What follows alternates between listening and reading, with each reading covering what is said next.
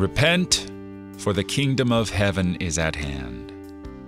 This is the essence of Jesus' ministry, the gist of his message. It was John's message, but in Jesus, the at hand is a lot closer because he is the king. John was the forerunner, the last and greatest of the prophets, but Jesus is the king. And his message of forgiveness and life and salvation comes beginning with these words, repent, for the kingdom of heaven is at hand.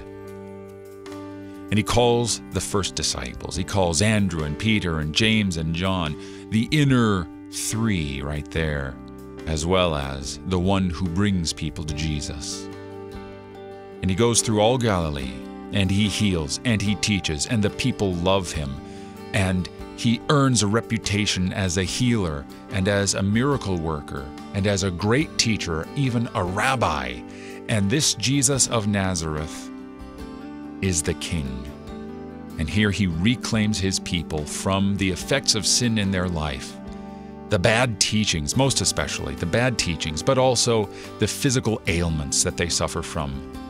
But again, most importantly, if you have the right teaching about Jesus, you have the right Jesus. This is why the Gnostic Jesus is not the true Jesus, but the one who reveals himself according to his own word. Cling to him. You're listening to Oratio on KFUO, Christ for you, anytime, anywhere.